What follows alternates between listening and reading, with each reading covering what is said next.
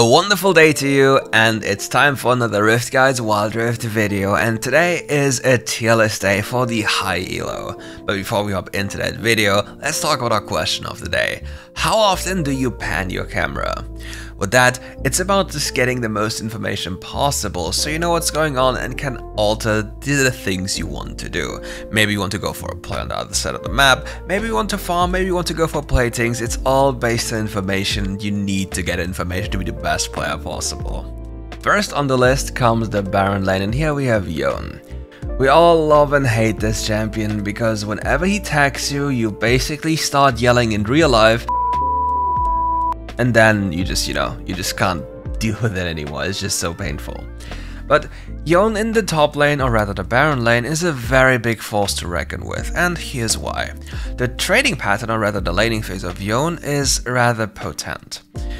You'll abuse the enemy laner with your auto attack and first ability reset and stack your lethal tempo super fast. But you need to be very much afraid of champions that can outscale you very easily, such as Jax. Especially if the enemy champions have proactive junglers such as Lee Sin, things get really dicey very fast. But in the scaling department, especially the teamfight department, your champion is absolutely nuts. All you have to do is use your third ability into your ultimate ability and you literally one-shot half the enemy roster without even trying. It's really dumb. But you have to be very much aware of what you can do with this champion. Laning wise, you want to abuse the enemy and get your lead going, most of the time with a Blade of the Ruined King. You want this item because this item is absolutely broken. But the one and only exception where you would go Solari Chargeblade is a full squishy enemy team where you want to hit your crit spike even faster. And if there's something that I love the most about Yone in the Baron lane, or generally as a champion, is you can use camps to maneuver around the map super fast. Let's say you kill the Grom or the Krug camp and have your third charge of your first ability ready.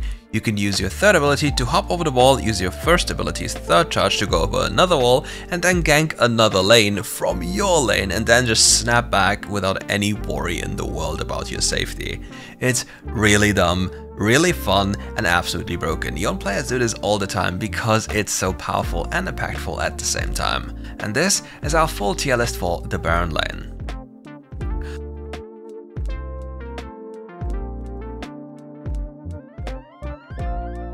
Next on the list we have the jungle role, and we have the lovely kitty cat Rengar. What makes Rengar so powerful? Rengar is a very powerful full clear champion that can instantly clear his jungle without any problem or dropping reasonably low. On the other hand, Rengar can also go for early skirmishes by just abusing brushes on the map and the early game power with its auto attack resets on his first ability and the healing from his second ability. That alone makes it very difficult for any champion to compete in direct power, because he will just kill you. But as the game goes on, you have to think about multiple things. If you want to go for a coin flip play, you might get punished and fall off a cliff. But if you want to go for the consistent approach, as in the full clear, once you do the full clear and hit level 5 later on, you can go for a consistent play which will most of the time work out because of how your champion functions. Also, your champion has the ability to just go into side lanes and push them down because you take towers in an instant. In addition to this, you also take down Baron Nashor alone, by the way, once you hit 3 items with boots. With Navori Quick Blades, Solari Chargeblade, and a Bloodthirster, you'll have no problem taking down Baron Nashor. You'll literally melt it without losing HP because you can use your powered abilities to just heal up and take it down.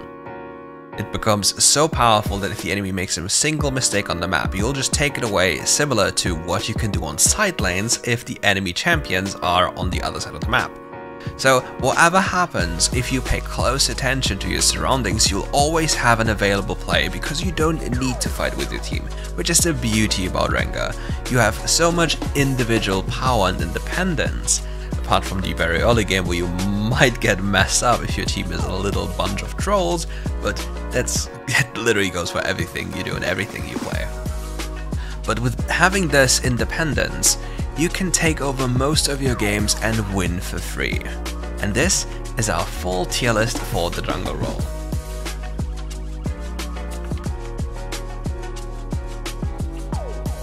Next up on this list comes Zoe.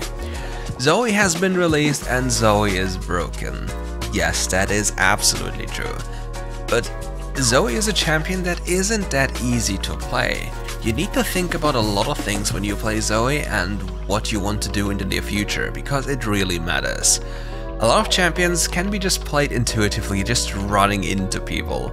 But Zoe is a different breed when it comes to that. Just thinking about where the enemy is going to move, how to catch them off guard, and using terrain as your advantage is a very big plus for Zoe.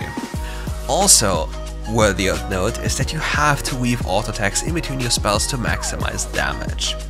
Not only that, using summoner spells or picking up specific summoner spells from the floor and using them instantly is something you also have to get used to, and every situation can be impacted by the things on the floor or the enemy using their summoner spells. It's really such a high skill ceiling that if you master it, you will literally stomp most of the opposition players.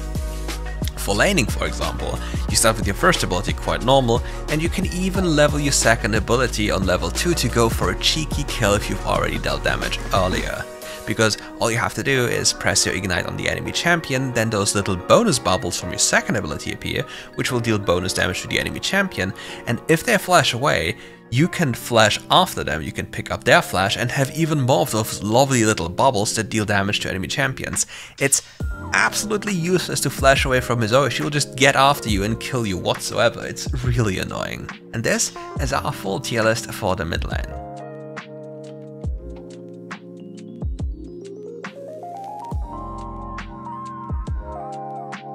We all know AD carries, and we all love and hate AD carries. But what about a champion that has absolutely ruined this role because it's so easy to pilot on a skillful perspective and yet so powerful in the current meta context?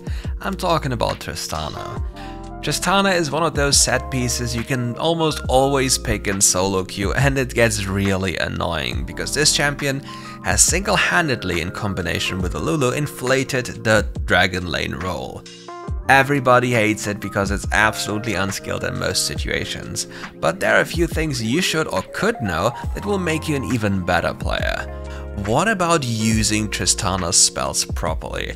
Tristana's bomb can be stacked by hitting spells on the enemy champion, which includes your second ability Rocket Jump and your ultimate ability. Combining this allows you to fast stack up your bomb and then blow the enemy into the next game. Also, utilizing your ultimate to knock an enemy champion into the entire enemy team to blow all of them up at the same time is very powerful. Generally, also understanding how you can use the bomb on minions to deal a lot of burst damage by using the minion passive explosion from your third ability, and the active bomb on it to just deal some cheeky poke damage. As for level 5, Tristana is one of those champions that will kill you on level 5. Unless you have exhaust, she will kill you. Even if you are on one item and she only has a BF sword, she will absolutely murder you because she has so much bonus damage from spells compared to other AD carries. And if she hits you, you are going to go sky. And this is our full tier list for the AD carry role.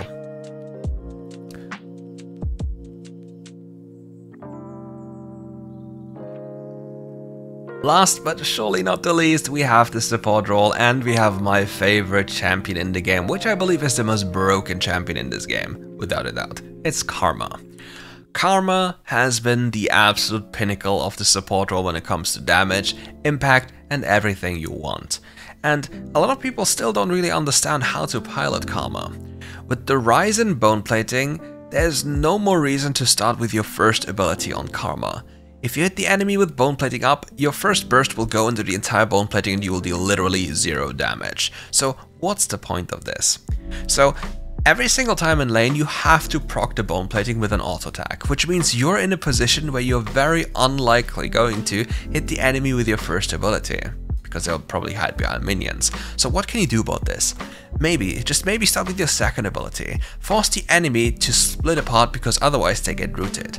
And then, with the help of your AD carry and your overall high damage from your auto attacks combining with the weakness mastery you have, you will chip the enemy and maybe even get them killed if they make a mistake, because most of the time one enemy isolates in some kind of way that they cannot help each other. And then two people are attacking one person and then you will just win for free. That is something I've done so many times and have so much success with because it's so unbelievably broken. It's really annoying that people don't do it. Other than that, it's about the mantra usage. You need to be really aware of what you can do with your mantra, and most of the time people just use their first ability or their shield randomly. I'll be honest, most of the time I use my second ability in an empowered form because it sets up a kill for free. Every single time I see two people and have spells available, if I root them together, I'll most likely kill them because they can't escape. If I just want to poke, I just go for my first ability, and in like 1 out of 50 cases, or maybe even less often, I'll use my empowered third ability, because that's how most of the time the games play out. The shielding usually doesn't do too much because you'll decide a fight before anything happens anyway, because you have so much damage with the pen build. Don't go supportive items. And this is our full tier list for the support role.